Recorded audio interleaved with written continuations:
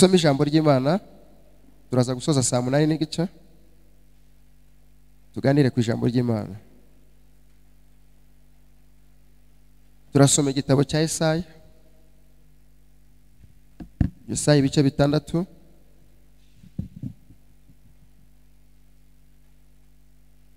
Turasoma n'umurongo wa mbere. Yesaya ibice 6 umurongo wa mbere. Tubaha ikaze mwese ababashitsi arabashitsi turimo bazamura ibiganza abashitsi badusuye ari ubwa mbere. Ndana twagize abashitsi benshi tukomera Imana amashyi. Nitwa Pastor Robert, Imana duhana umugisha mu izina rya Yesu. Turasoma Yesaya ibice 6 umurongo wa mbere. Haravuze ngo Imana yiyereka Yesaya iramweza iramutuma. Umurongo wa mbere avuze ngo mu mwaka umwami Oziya yatanzemo nabonye umwami Imana yicaye ku ntebe y'ubwami ndende ishizwe hejuru, igishura cyayo gikwira urusengero. Twakira ijambo ry'Imana.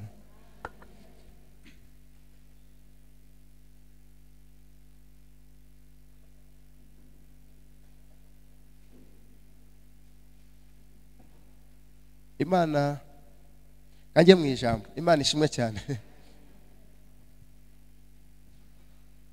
Ndashaka tuganira.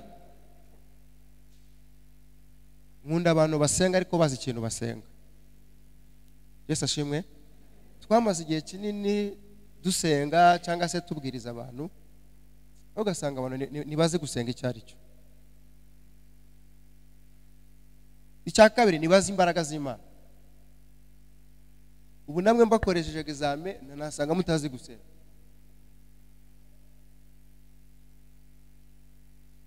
Abantu twahaye imbaraga Satani kurusha uko twaziha Imana.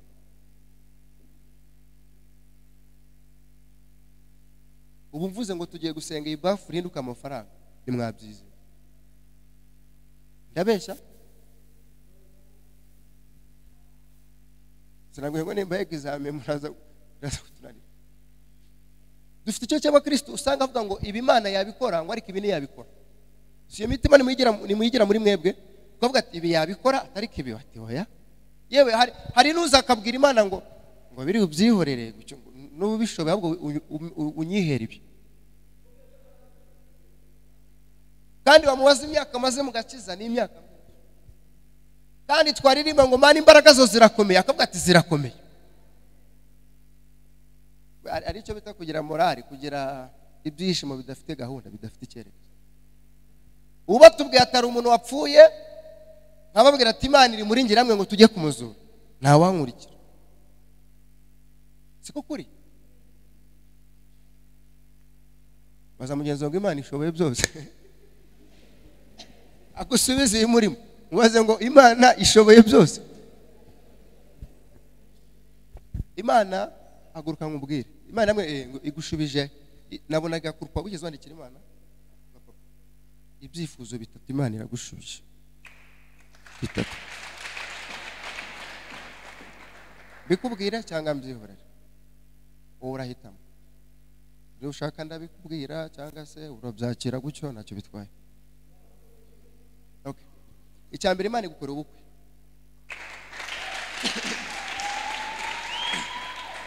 Icya kabiri Imana iguha akazi keza ariko hari akazi wasabye Imana uvuga n'umushahara. Twemeza ko niko Imana igwaye. Ikindi Imana ihumano y'abana biwana. Bimasengesho wari uyafite. Icara mu bwiza bw'Imana. Yesu ashimwe cyane. Ikibi cyane rero mbashaka kwigishana kubona nangiye kwerekwa. Kandi mbashaka ko twiga. Kwerekwa ni byiza ariko burya ubuhanuzi budafite ijambo nanone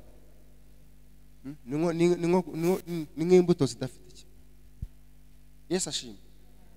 Ndashaka ko dukura tukamenya imbaraga z'Imana. Hano twashizeho aya masengesho. Kuba turi hano suko twabuze icyo gukora. Yaba twebwe yaba namwe. Turi hano kugira ngo twuzuze umugambi w'Imana. Niba twageze hano mu gitondo saa 3 duterana tugaza dukomerezaho na pose n'amazi n'iki suko twari tubuze icyo kintu. Ahubwo no kugira ngo tumareho, tunanize, duteshe imbaraga zose z'iki za Satani. Amen. Kuba uri hano nukugira ngo Imana ibohora ubuzima bwawe. Nimara kukubohora nawe ugenda ubohore. Siko kuri kwiza. Haleluya. Ariko ndashaka ko tumenya imbaraga z'Imana n'imbaraga za Satani. Buriya nujya gusenga ntugasenga uhuzagurika. Paul ngo nk'abantu basenga batera waraza. Umuntu usenga utazi ibyo asenga. Nujya gusenga jya ubanza utekereze ikintu ugiye gukora. Uzi impamvu amasengesho yakora ukayicamo ibice nuko wayasenze nta gahunda ufite. Impamvu wiriza ukavuga ngo mu gitondo saa sita ukawurariye ngo mwinzara nuko nta cyerekezo ufite, nta ntego, nta numbero, nta target, nta vision wari ufite. Mbwiye abantu ati abasenze ibice hafi ya mwese. Kubera iki? Utamenya imbaraga z'Imana. Nugerageje gusenga hari amajwi amubwira ngo rega nizabikora. Tuzagera nijoro aterega atisube nubwa nta ya mbere susenze ni wasenze na yandi. Ariko mugomba kumenya ko Imana yacu ishoboye byose. Haleluya. Ubu ni dutangira kuzura abapfuye kuko mutazi imbaraga z'Imana nimwe muzaturwanya. Muzavuga ati buriya pastor Mbonigaba buriya nawe yavuye ikuzimu ati buriya biriya binafite. Nimwumva abakristo bavuga ngo uriya muntu ngo ajye ikuzimu ngo zirambaraga. Sinzi n'undi wigeze kuvuga ngo yigeze kubwira umuntu ngo Pastor Robert ngo ajye ikuzimu. Imana idufashe. Ngo yaramubwiye ngo reka nkwereke pastor wanjye ngo amwereka muri telefone. Ndamubwira ati abazimu bashye twajina na Yesu ati uyu muntu akora n'imyuka mibi. Aramubwira ati nubwo akora biramureba ariko nuko narabuze umwana imyaka 10 akayaransenye nkabona umwana. Kubera iki? Ntabwo abapasteri tuzarwanywa n'abandi bo hanze ni mwebwe. Kubera iki? Ni mwizera ko Imana ishoboye byose. Siko bimeze? Haleluya.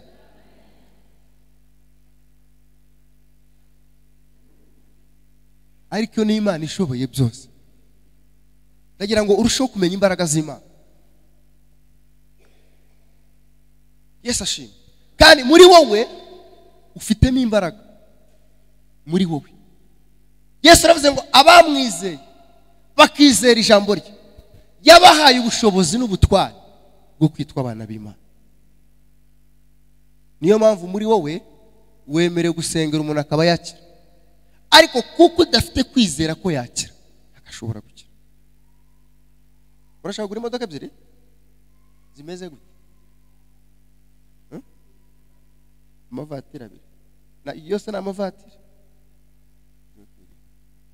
Imana iraziguhaye mu izina rya Yesu. Umugisha naguhaye. Imana ishimwe cyane. Haleluya. Ndagira ngo turusheho kumenya imbaraga z'Imana no kumenya imbaraga za Satani. Uyu Satani twirirwa tuvuga ngo toka wajina na Yesu ntugire ngo ni inkoko urimo urabwira. Ntugire ngo ni inyoni urimo urirukana. Afite ubushobozi n'ubutware. Abefeso 6 uhere ku murongo wa 11. Mumenye ko mudakirana n'abantu bambaye imibiri n'amaraso. Ari ijambo rivuga ngo n'abafite ubushobozi.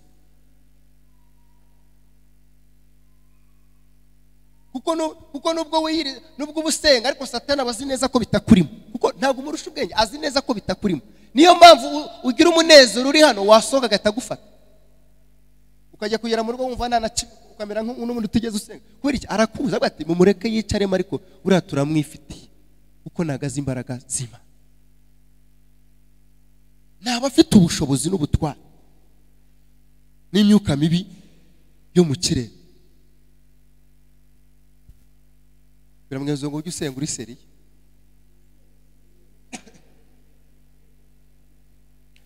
kandi satani aza agaciro, azi imbaraga zo gusenga wiyirije. Niyo mpamvu uzasanga uwo ari we wese yatangiye gupanga kwiyiriza birapfa. Bigera ku wa mbere nk'ejo ati oya nzayakora ku wa kabiri, byagera ku wa kabiri ngo ku wa gatatu umwaka ukarinda urangira, kuko we azi imbaraga ziva mu gusenga.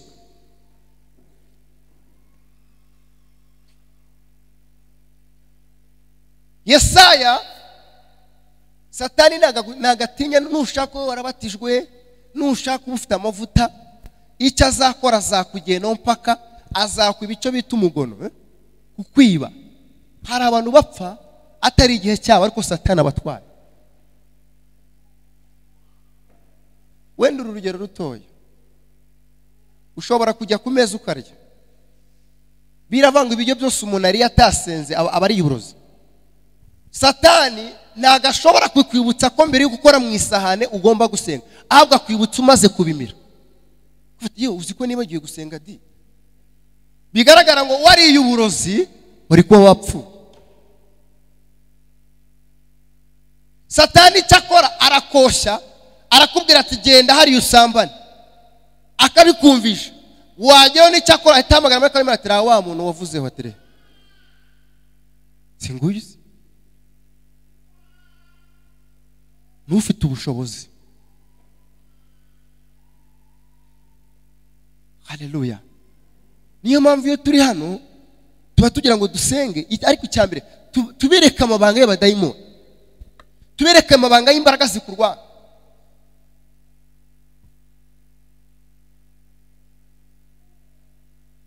Bashaka kubwira umurozi ariko utazi umurozi imbaraga akoresha. Buriya abantu batajya bacika intege ni abantu bitwa abarozi, ariko abakristo nibo ba mbere bacika intege. Ngo igihe yabivugiye, ibivuga se mwari mufitanye gahunda, yabivuze wayitegetse, ubu mwemereye ikintu nyemeye bindimo ni wabimaze. Haleluya. Umurozi aroga abana bawe, nibazabaho bakabaho, bakura nibazashaka bagashaka, nacika intege agakomeza, nibazabyara bakabyara. Ariko nkabazwa natwe dusenga Imana ishoboye byose, kubera iki ducika intege? Yesu ashimwe cyane. Umuntu wakuroze yakurugiye mu nyanja ya Tanganyika. Tanganyika urazi? Tanganyika umuntu wakuroze yagiye mu nyanja ya Tanganyika, Tanzania.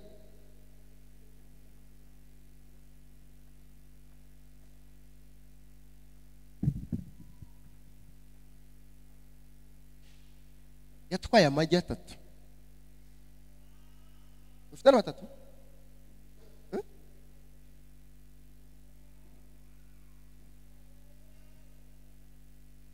Nibyo mbabwira. Haleluya. Nibyo mbabwira ngo ukuroga wowe bere muri morali gusa. Urakaraba ukirya ukarinda ukererwa ngo uri muri itunga, nta uri kandi ufite abadayimoni ukene kwanza kwirukana mbere yuko ukora ibyo. Ni urugero. Bo turabyumvikana neza. None nkunda kubabwira abakristo banya benshi maranye igihe, nkunda kubwira ngo utaza aho ava ntazanamenya naho ajya. Namwe ndabibabwiye, niba utaza aho uva ntuzamenya naho ugana. Ntago nzashaka kwishinga byishimo. N'urugero, sinzi ibyishimo amasezerano, sinzi naho avuka, wenda bafite aho avuka, wenda we nawe umurwanya, ngero nzi ko ari undwanya. Ibyo binariko ndimo ndabizi. Haleluya. Utaza aho uva biragoye kuzamenya naho werekeza. No mu buryo bwo gusenga, niba utazi ko ahantu usigaranye amahirwe ari mu gusenga. Dawidi ngo amaze gukura yasanze abantu bose baramwihakanye, bose aricara asanga niyize, asanga sera mwihakanye n'abakuru n'abandi, ngo asanga nanda asigaje amahirwe uretse mu gusenga gusa. Hari igihe umuntu abakabaho ugasanga nta ngingo n'imwe afite yamurengera, ariko ntanashaka no kuba yanasenga, kuko mu gusenga haza amahirwe ya kabiri. Haleluya. Mu gusenga ibyananiranye bijya bishoboka. Biba byiza n'umukristo kumenya igihe urimo. Twicwa no kutamenya igihe turimo, ugasa kwireshesha n'abana. Mugomba gukura, ni muri abana mukamenya igihe murimo. Mubwiriza ibice turavuze ngo igihe ni igihe cyacu. Hari igihe cyo kurira no kutarira. Niba uri mu gihe cyo kurira rira, nawe uzakubwira ngo pole uzarira. Mu gihe cyo kwangwa uwo ari wese azakwanga. Wivuga ko bakwanze, menya ko igihe urimo ari igihe cyo kwangwa, ahubwo ugerageze ubirinde, kuko niwibeshya ukabegera bazagutuka, bazakwita kutera umwaka. Kubera iki? Niwamenye igihe urimo. Amen. Tuzabimana icyo mu izina rya Yesu Kristo. Nigeze kugera mu gihe cyo kuburara. Imana ishimwe cyane. Twize amashuri y'Imana, nimukatubone hano twize. Ntamya neza ko na mu pastor bo pastor atarize amashuri y'Imana. Amen. Twize nje nizi inzara y'imyaka 5. Inzara kubura imyaka 5. Iryo shuri ry'imyaka 5. Mfite amashuri menshi nagiye niga. Imana ishimwe cyane. Noneho nje niberaga mu mwuka. Haleluya. Nari nabaga nicaye, uwo twabanaga kambwa turubata twagiye kwikopesha se turabura. Namubwira ngo igihe turi mu Imana yambwiye ko tugomba kubura. We nabyo agacinyuma kayo gatangwa agiye kwikopesha bakabimwe. Akaza tuzi ko babinyime bati nyine urashaka kurya Imana idashaka kurya. Ko turumvikana kumenya igihe, ariko Imana irakubohoye. Imana irakubohoye. Irakubohoye mu izina rya Yesu. Wigira ikibazo, ariko Imana yerekana ikintu gikura ku muntu wabikoze muri Tanzania. Yaravuye muri Kongo arambuka za Tanzania ajya mu nyanja ya Tanganyika. Nabona gafite amajya 3, ariko Imana irakubohoye.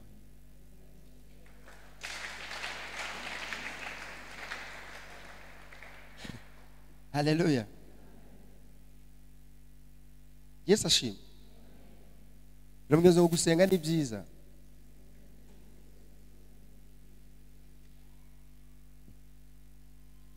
Iyo usenga umenya uko urwanya.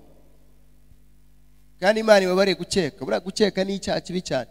Ari igihe umuntu aba akaba yarishizemo umuntu yamuna ati arabizanye, noneho wigeze uyimufatana, wigeze ubyerekwa, ubu mwishizemo abantu. Amen. Ariko mu gusenga umenya. Wigeze kubwira umukobwa, ndamubwira ati mu bantu batuma udashaka na mama warimo. Umukobwa aranyanga. Buriya iyo wamaze kumenya gusenga, Yesu aravuze ngo wizere umwana w'umuntu avuma. Aravuga ngo ndetse n'umugore mufumbatana nukamubumbura umunwa umubwire byose. Ijambo ritubwira kuki Yesu yarivuze, yaratuze. Ubu Yesu aratuze. Iyo wamaze kumenya gusenga, ubundi uri umunyamasengesho, ni wizera nashaka bari mama se bivuze iki? Yabaye umuyoboro kugira ngo umuhanuzi nka Robert abeho. Haleluya. Niko kuri. Imana yabwiye ngo nakumenye kera. Kuko Imana yamenye Yeremiya kera, yahuje ababyeyi kugira ngo Imana ashaka Yeremiya. Kuko uguyiga ukuroga ntuhafi. Umukobwa aranyanga arambwira ati mama yandoga. Mama uranziza. Niko Imana imbwiye kandi uzabibona. Ari igihe umuntu anatwanga nanatuve akajya agaruka. Yaravuze aranyanga, nkabona none aragaruka guterana kandi. None apanze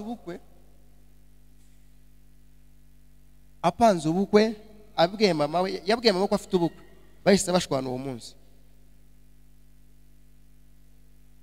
Aramubwira ngo nifite business ngomba gukora, ngomba gukora. None umukobwa mu gitondo abyutse asa nagiye mu kazi, ageze imbere agarutse asanga mama we yabazi pusi, amufata ku meza arimo aratongera ngo umukobwa wanjye nazashaka, nazi iki gihawe.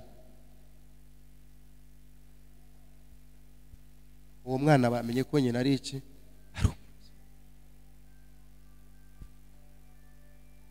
tuzame Imana icyoro mu izina rya Yesu Kristo. Ariko aya masengesho twazanye hano tuzafata abanzi bacu mu izina rya Yesu Kristo.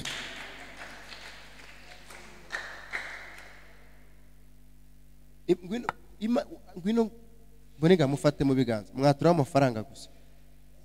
Giye kubona amafaranga. Jesus Christ.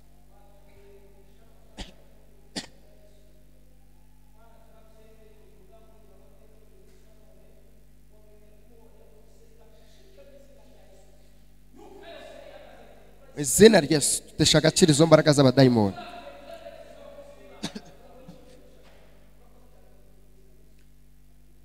Mana imbaraga zawe zirakomeye, zirakomeye, zirakomeye mana.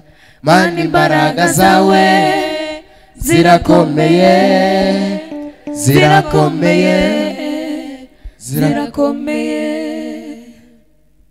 Ijambo dusomye ni umuntu watangaga ubuhamya. Usengereho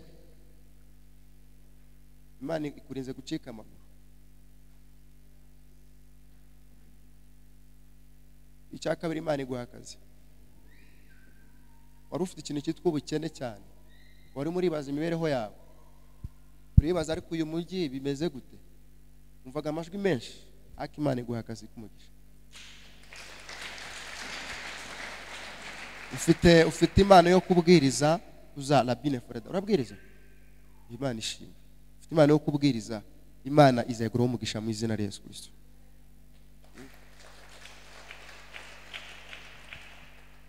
Ijambo dusomye ni umuntu watangaga ishimwe. Haleluya. Ni Yesaya yashimaga Imana. Yaravuze ati mu mwaka Oziya yatanzemo, gutanga no gupfa ku bami no gupfa. Aravuga ngo mu mwaka Oziya yapfuyemo nibwo nabonye Imana. Njo jambo dusome. Mu mwaka Oziya yatanzemo nabonye umwami Imana, mbona abamarayika, mbona ibizima, mbona abaserafi, mbona igishura gikwira urusengero. Ukibaza kuki Oziya atigeze abona Imana, Yesaya atigeze abona Imana Oziya akiriho.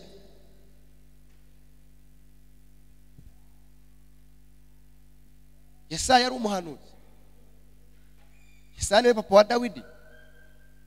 Mu bahanuzi harimo Yesaya, ariko Oziya yaramufashe. Umudayimoni yaramufashe, aramuhambira, ntiyabona umwami Imana. Ariko Imana imaze kumubohora, amaze kwisobanukirwa, Yesu aravuze ngo nimumenye ukuri niko kuzatubatura. Ndashaka uyu munsi umenye ukuri. Wamenya kumenya ukuri, ukirukana imbaraga zose zikurwanya, ukavuga ati ibyakarane ndabisezereye, ibyo kwa mama ndabisezereye, ibyo mu miryango ndabisezereye, ibyo mu ikaritse ndabisezereye, nge mbaye icyaremwe gisha. Yesu aravuga ngo mu mwaka Oziya yapfuyemo, iyo adapfa ntabwo nari gutabarwa, iyo adapfa ntabwo nari gushaka. Ariko Oziya amaze gupfa nabonye umwami Imana, naracuruje biremera, narize biremera, narasenze birashoboka, nagaruye imigisha yanjye. Ariko Oziya kimufite ntiyabuja. Yamwe umuntu ashobora kuba se ko umuntu arasenga ariko narota, namubu, nasazi, uko ajyama gutya niko yicura mu gito. Kandi umuntu nta munyamasengesho niba butere ko warota. Ugasanga ubuzima bwawe ikintu cyose ugambira gukora kiranga. Hari Oziya, hari Oziya, hari Oziya. Ese kuki Imana itatabaye Yesaya Oziya akiriho? bisobanura ngo hari ikigomba gupfa. Biramweze ngo hari ikigomba gupfa ku buzima bwawe. Hari ikigomba gupfa kugira ngo usingire wa mugisha wawe. Hari ikigomba gupfa kugira ngo wakire ubutabazi bw'Imana. Hari ikigomba gupfa kugira ngo agaciro ko kagaruke. Twongere ngo haleluya, haleluya. Mu mwaka wose yatanzemo, yapfuyemo, nabonye umugisha, narabyaye, narashatse, naracuruje, naradepoje mbona akazi, ubuzima bwaragenze, nabyaye abana ashaka. Kubera iki? Ose yari yapfuye, ndashanga uyu munsi Ose uri ku buzima bwawe arahagara.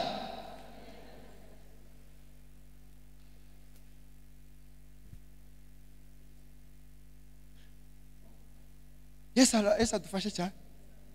Haleluya. Twakira Apostle. Imana iguhe umugisha mu izina rya Yesu. Kandi wimvemo ikaze. Imana irakurogoye mama. Usengera? Usengera? Imana irakurogoye. Barakumuriho urahumana.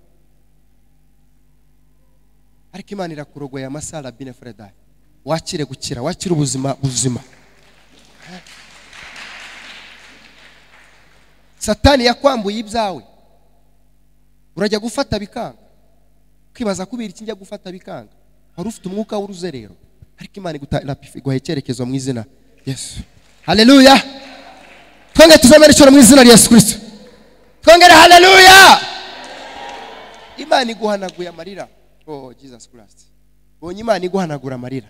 Irambwira ngo aba ayo wasenze arahaje. Imana binefu, Imana no kugusubiza. Ye la pifamere dai. Bagiye kubona Imana wasenze. Igiye kubiyereka. Kuko ni Imana iri mu ruhande rwawe. Yesu ashimwe cyane. Imana igukije umutwe w'abadayimoni. Bagiye guteza umutwe w'abadayimoni. Uhi, usengera? Naguruka naco gutwara. Imana nabonaga ibintu inzuki zikuriho mu mutwe. Imana mango na pefu n'umutwe wamuteza barashaka kugenda mu muhanda uvuga. Ariko Imana irakubaho. Ikindi muri wo ukunda kumva ucika intege. Ukumva umuriro urambise nambara gufite mu mubiri. Baraguhumanije akira kurogorwa n'Imana mu izina Yesu Kristo. Ijambo bavuze ngo mu mwaka wose yatanzemo nabonye iki? Umwana. Bwira ngo urashaka kubona Imana. Akubwiye ko ashaka kubona Imana. Tugiye kwirukana wuzuri ku buzima bwacu mu izina rya Yesu Kristo. Urashaka kujya Kenya? Ni Kenya ni. Ushaka kugenda ryari? Ushaka kugenda ryari? Wa kabiri. Okay. Imana ibyiza kubwira abari byuzakora. Ko turumvikana? Ibyo Imana izakubwira. Izabikubwira. Abari byuzakora. Wigeze ushaka?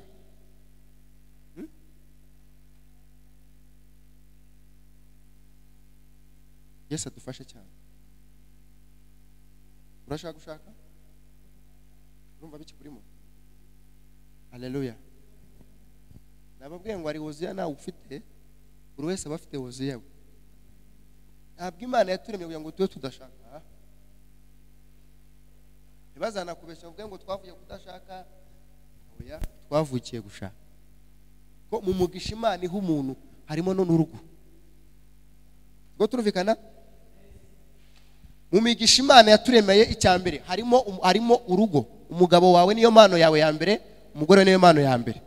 Undi mugisha wa kabiri n'umugisha w'abana. Twabyumvishe. Genda la pifamene dai. Imana mwe ngo uzashaka mu izina rya Yesu Kristo.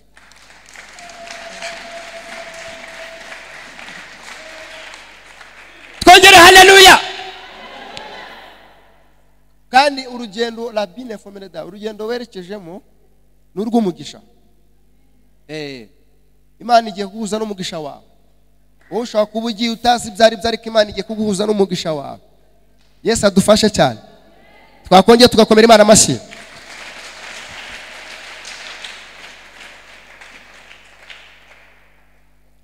Tusaba Imana icoro mu izina rya Yesu Kristo. Yesaya aravuze ngo mu mwaka Hoziya yapfuyemo nabonye umwami Imana.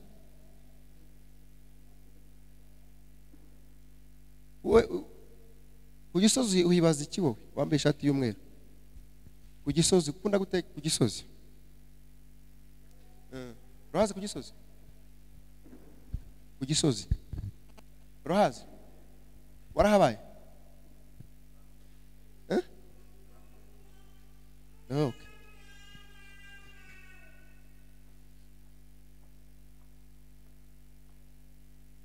Hari umugabo ukubwira nabi? Hari umugabo ukubwira nabi mu kazi? Arahari. Akurusha imbaraga mu byerekeye no gukora, mbese ashobora kuba ari umuyobozi? N'umuyobozi. Okay, urahitamo abari uhava cyangwa se Imana iguha kandi? Uwo mugabo senga have cyangwa Imana iguha kandi kazi? Imana ima kandi kazi. Okay, Imana iguha kazi rero mu izina rya Yesu Kristo.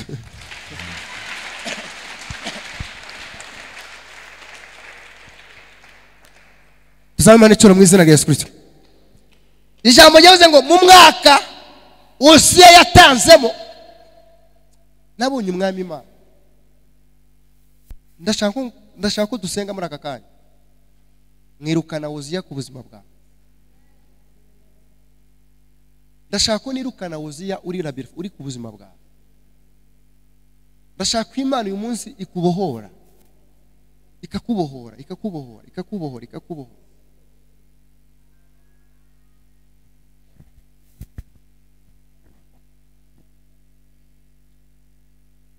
Wowe ari umusore ujya wibazaho w'inzobe? Nimvuga inzobe ubwo ntuze kuvuga byinshi wikiriza, sibyo? Kugira ngo batamenye ibyacu. Haleluya. Bera abantu bajyaga bavuga bakavuga ibintu byose. Bura gusenga urusengero, abantu benshi babaze ko ari ahantu umuntu nta munyabyaha uhari. Twemezera Imana igukije mu Imana igukomuka uruzerero, iguha akazi karapefa, iguha akazi katasuzuguritse, kandi uzaririmbira Imana, sibyo? Urabikora? Warabyanze? Uzaririmbira Imana. Imana iwanyu mufite ubukene, kandi Imana ashaka ko ari uzaba uw'umumaro ugafasha abandi. Wabyumvise? Nabona umusore w'inzobe gutya, uramuzi? Kamenekereza uko ndibuze kubwira kugira ngo naza kubivuga byose. Imana ishimwe. Arimo nababwira ngo ku rusengero abantu babaga bazi neza ko ari ahantu haza abantu baba ari abamarayika, ariko noneho asigaye hakaza n'abanyamakuru. Niba mbwiye uyu nguyu ibyo ugasanga aragera iwe babimubwiye. Siko bisigaye bimeze se? Ukabona niba pastor ndimo kwigisha, ukabona ari umuntu urimo arikodinga hano, sinjya mbyemera. Ufashe telefone bari gusubiza, ukabona arufata akagenda akabyasaza. Niba mvuze amagambo abiri agafatamo rimwe gusa akaryo akomeza. Niyo mpamvu rero tuba dukeneye gukoresha wenda Imana ikaduha impano z'ubwenge zishoboka. Amen. Ariko namwe muzajya mwifungira inzira, kuko tuzatubabwira ibiki.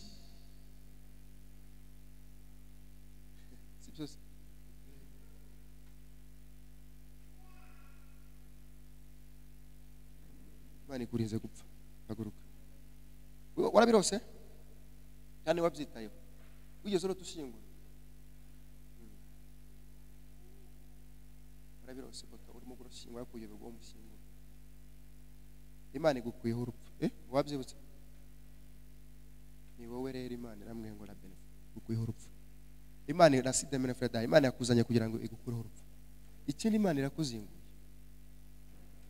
igukuye muri rapifa mu bitambo by'iwanyu. Imana irakubohoye za la benefit mu izina rya Yesu. Imana ishize umugisha mu biganza byawe, iguha akazi kadasuzuguritse, iguha akazi k'umumaro k'umugisha.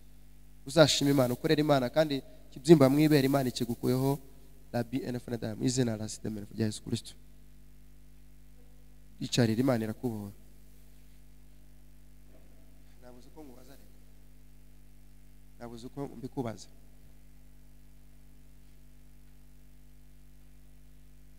tuzamure Imana icyoro mwiza tugiye gusenga Imana. Twongeye tuzamure Imana icyubahiro mu izina rya Yesu.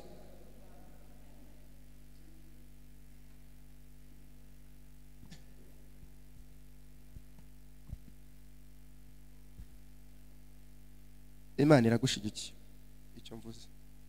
Amen. Iragushigikiye mu izina rya Yesu. Imana iguha akazi. Ugiye kubona akazi mu mujyi uzakabona mu mujyi. Ntuzitware nk'abandi. Uzitware nk'umwana w'Imana. Amen. Usengera.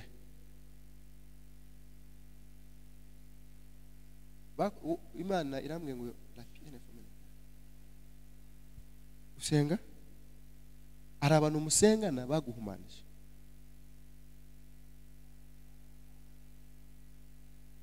Nyamuneka mujye musengana n'abantu muzi.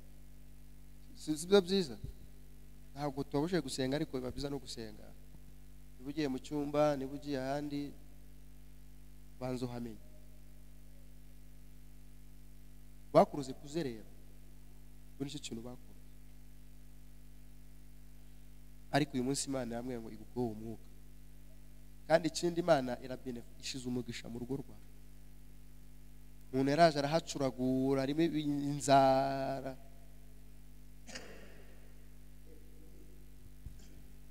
Uramucuraguza agiye gupfa.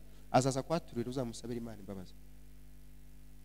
Kandi Imana iguha impano, uzakorera Imana cyane. Hari impano ziri muri wowe, bonya na BNFRD. Hari amavuta y'Imana kuri wowe. Imana iguhaye kubyibuha nagaragaga nago tayawe ari yongiye. Imana irakubohoye mu izina rya Yesu. Usinze kurenza ala benefariki Imana irakubohoye. Imana iguhaye gukorera hanze. Uyu ugiye gukorera hanze. Imana ambwira PL fomenesi de benefreda. Imana mwe igutwaye hanze kandi no gukorera hanze. Niki Imana imbwiye. Kandi izaguza n'umugisha wawe. Izaguza n'umugisha wawe. Urarigiye dusaba nabi. Urashobora gusanga asanga bati ndashaka umugisha wenda mu Bufaransa n'urugero. Kandi Imana ikabona umugisha wanjye mu Bwongereza. N'urugo rugero. Ngo rero nawe Imana igutwaye hanze mu kazi. Uzabayo. Izete naguhuza n'umugisha wawe. Mu izina rya Yesu Kristo. Tuzamure Imana icyubahiro. Tugiye gusenga. Ariko noneho uyu munsi mwatuje. Niko nabwirije nanjye nuje. Bangira ngo mubashe kubyumva. Twemeze. Mubashe kubyumva. Imana iguhaye la pif omeneda. Ikurinze place d'element. Imana igukoye kuba.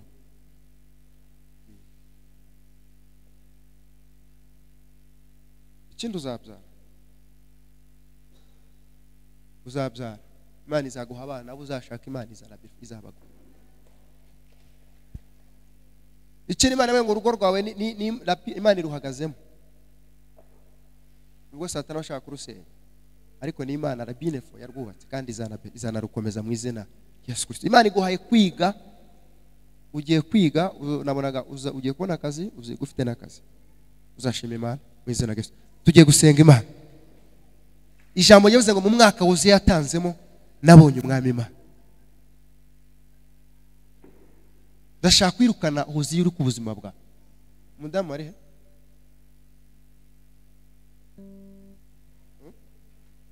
Waramuretse aragenda. Nyine ari he nanjye nagumaje ngo ari. Mwararwanaga. Mwarabana. Yaragutaye. Kubera ubukene. Okay. Abadamu n'abana beza ubundi. Mu buzima busanzwe. Ariko si bose. Ariko abenshi n'abana beza. Okay. Imana iguhaye akazi. Imana iguje n'abazungu. Guje n'abazungu ugiye kubona akazi uzagira ibiro bigera muri 180 na. Ngo niho uzajya wishira kuri taye mbese. Ahubwo icyazo ndimo kubaza madamu wawe wazamubarira. Kuko Imana yamwe ngo umugore wawe. Umugore wawe n'uzashaka undi cyangwa utekerezo undi. Imana yamwe ngo umugore wawe. Wowe uzamubarire kandi azagusemba bazi ubuzima bukomeze. Iyi se niko tubayeho. Haleluya. Kaduhaguruke twese dusenga Imana mu izina rya Yesu Kristo. Amfitiye byinshi mu kiganza ciwe, harimo ibyiza gusa. Oh la belle zamura ibiganza. Amfitiye byinshi mu kiganza ciwe, harimo ibyiza gusa. Binezeza umutima. Amfitiye byinshi mu kiganza ciwe, harimo ibyiza gusa. Binezeza umutima. Oh, haleluya, haleluya, haleluya. Wamuvuwa maraso niwo dijishe umwana wawe. Haleluya, haleluya, wamuvuwa maraso niwo dijishe umwana wawe. Imana ihinduye ubuzima bwawe. Biko Imana imbwiye iguha icyerekezo. Biko Imana imbwiye iyo umuntu adafite icyerekezo arabatekereza utuntu twinshi aho wanza atari umugisha wanza.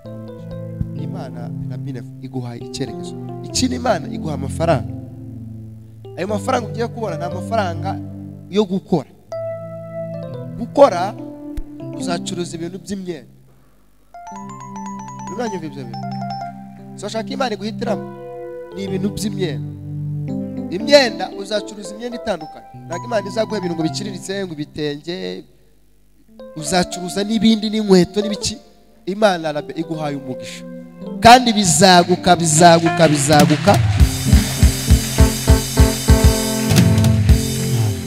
Kurabe kuko Imana iguha laside iguhaye. Imana yambwiye ngo ayo wasenze ije kuyagusubiza yose.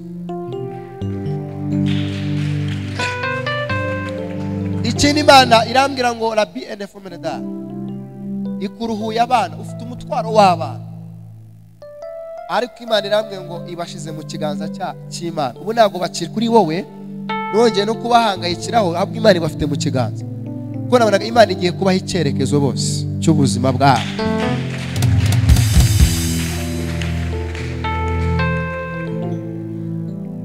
Komeza usenga. Hari umukobwa uri hanze ugiye kuguha amafaranga. Haleluya. Umukobwa uri mu gihugu cyo hanze uravugana, ari umuvugana, usengera agiye kuguha amafaranga. Amen. Arayaguha mu izina rye, imbaraga ziri muri nge bakaratuza yaguha.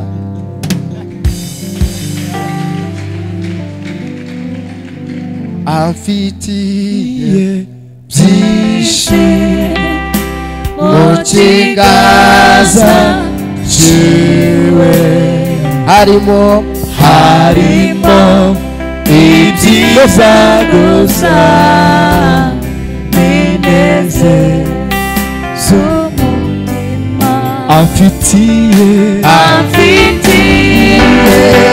byinshi mu kiganza ciwe, harimo ibyiza gusa. Tugiye gusenga Imana, ariko ndagira ngo twirukane umudayimoni urwanya ubuzima bwacu. Twirukane Hosiya wafashe ibyaha. Baza mugenzi ngo Hosiya uramufite. ndagira ngo dusenge isengesho umunota umwe twirukane Hosiya wo muri famiye, twirukane Hosiya wo kwa papa cyangwa kwa mama, wirukane Hosiya wo watuye, wirukane Hosiya urwanya ubuzima bwawe. Twongere ngo haleluya, haleluya. Usugenda uboroka imigisha yawe, usugenda uboroka urubyaro rwawe, usugenda uboroka akazi kawe. Agomba gupfa, agomba gupfa akarekuriza mu izina rya Yesu. Tuzamura ibiganza. Haleluya. Hari ibyo turambiye ku buzima bwacu, turambiye agasuro ka Satani, turambiye agasuro k'abadayimoni, turambiye agasuro k'abazimu, turambiye agasuro k'imbaraga z'umwijima n'izitsindwa mu izina rya Yesu.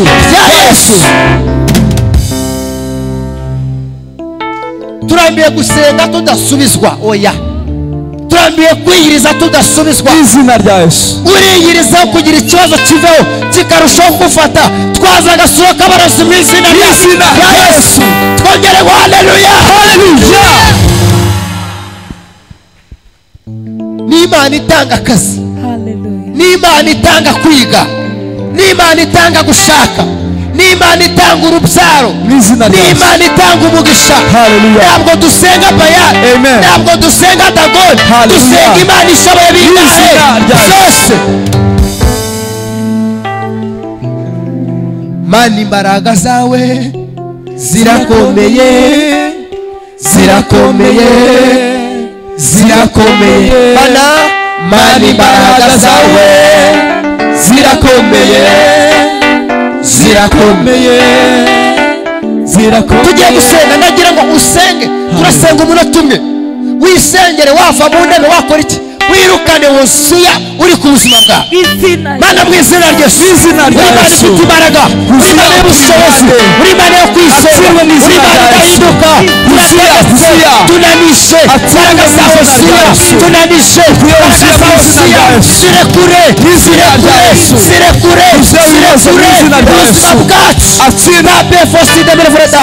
Mu izina rya Yesu turagushimye kuri kozere, mu izina rya Yesu. Amen. Dukomere Imana amashyi menshi cyane. Tugiye gusenga uvuga ngo nakiriye amahirwe yanjye. Senga uvuga ngo Mana, inzozi zanjye zisohore, cyangwa ibyifuzo byawe uvuga ati Mana, nizeye ko bigiye gusohora. Mana, mu izina rya Yesu, uri Imana ifite imbaraga, uri Imana yo kwizera. Turasenga, turahamagara turaboza imigisha yacu. Ndakira umugisha wanjye, ndakira iterambere ryanjye, ndakira ubutsinzi bwanjye. Bimenyekane, bimenyekane, bimenyekane, bimenyekane ko Uwiteka ari we Mana. Dukomere Imana amashyi menshi cyane mu izina rya Yesu Kristo.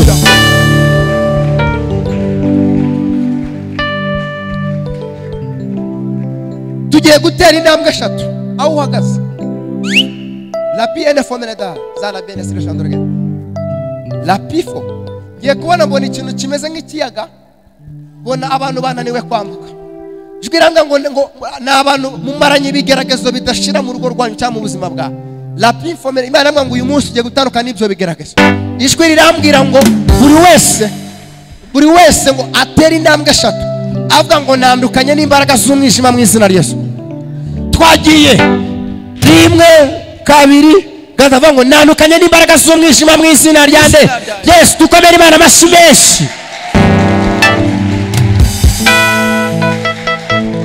Urwaye nazamura ikiganza, urwaye lepefo. Ndimo ndabona bareka w'Imana arimo arakiza. Imana ngo kora pifo la si emene freda. Niba urwaye zamura ikiganza. La pifo si demene freda.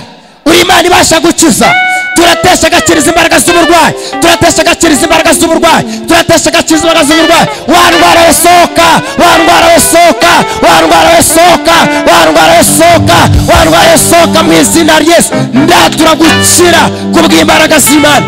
Akira gukira mu izina rya Yesu. Imana irambwiye ngo mwakire gukira la pinefo mu izina rya Yesu Kristo. Imana irambwiye ngo uyu munsi wa none ibatandukanyije n'imbaraga zo muri famiye ziwanyu zose.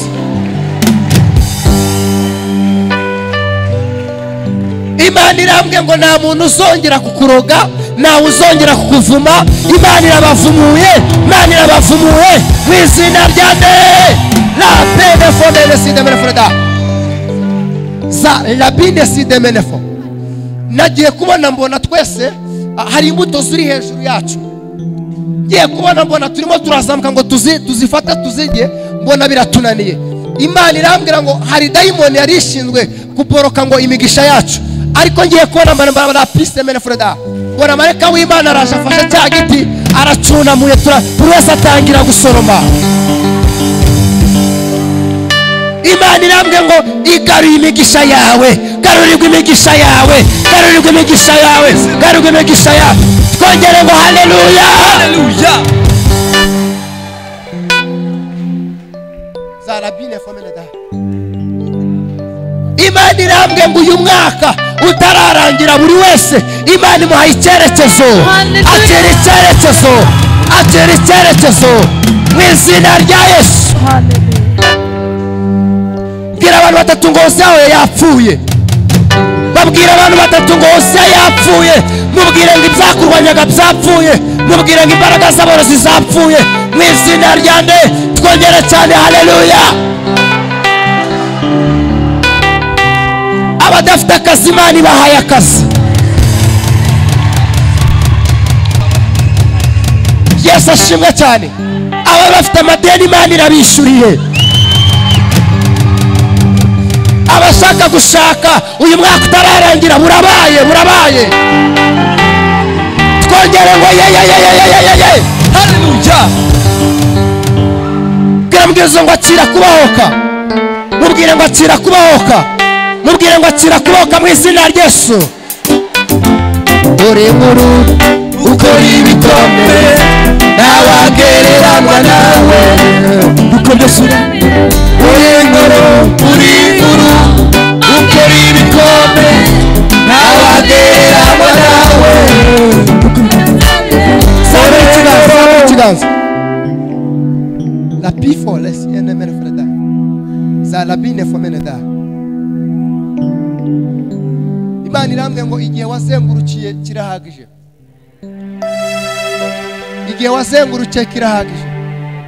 Imana iguhaye gucyamika Imana iguhaye guhura n'umugisha wawe Imana iguhaye no guhura n'icyo yakuvuzeho mu izina rya Yesu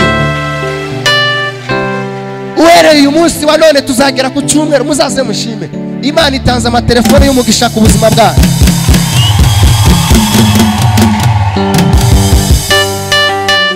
uhereye itariki kuzagera ku cyumweru hari telefone igiye kuguhamagara iguhesha umugisha mu izina rya Yesu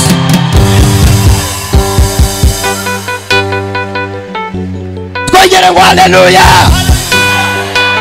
twongere haleluya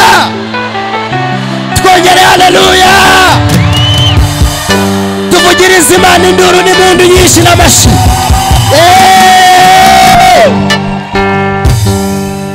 zamura ikiganza vuga ngo mwami Yesu ndagushimye kuyu mugoroba kuyi tariki kuku kwezi kuyu mwaka umuye Hosea umuye abadayimoni umuye abazimu umvumuye unanukanyije n'imbaraga z'imiryango nkaba mbaye icyaremwe gisha nkaba mbaye undi muntu vuga ngo shimwa Yesu vuga ngo nakiriye amasezerano yanjye nakiriye izo zizanjye zirasohoye ntabwo zabaho hasi zabaho hejuru ntabwo zaba umukene zaba umutuzi ntabwo zapfa zarama mbwira abantu imirimo n'ibitangaza ukora vuga ngo uyu munsi wa none baye udasanzwe nakiriye imbaraga zo kurama nakiriye imbaraga z'ubutsinzi akira imbaraga zo kurama mu izina rya Yesu akira imbaraga z'igitinyiro mu izina rya Yesu akira imbaraga z'igikundiro mu izina rya Yesu akira imbaraga z'icoro mu izina rya Yesu Imana nigutuze ku musozi w'umunezero tura ku musozi w'umunezero mu izina rya Yesu dukomere Imana amashyi menshi katwakire pastor